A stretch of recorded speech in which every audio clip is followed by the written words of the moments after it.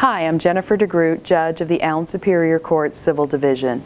And if you were involved in a mortgage foreclosure case going back to about 2014 through the present, please go to our website, our allensuperiorcourt.us website, because we have cases listed there where we have surplus funds that are being held in those cases after the sale of the home through the sheriff's sale process.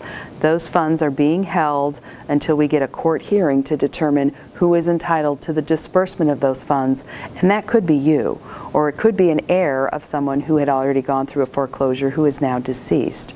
Please keep in mind that hearings will be required before those funds are dispersed, but you can go to our website, look those cases up by number, and find out how much money is being held in the case.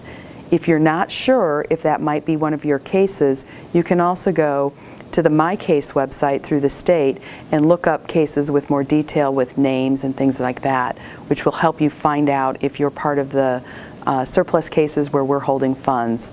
To date, we have already dispersed over $305,000 in monies that were being held here in our clerk's office.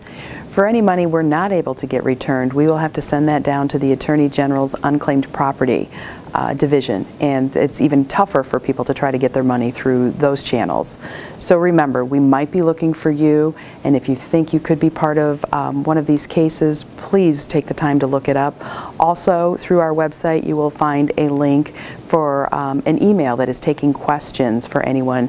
We can't guarantee that somebody's entitled to disbursement of funds, and it is not an email that should be used to make that claim for the disbursement of funds, but it's certainly something we want you to use if you have any questions about the money we're trying to give back.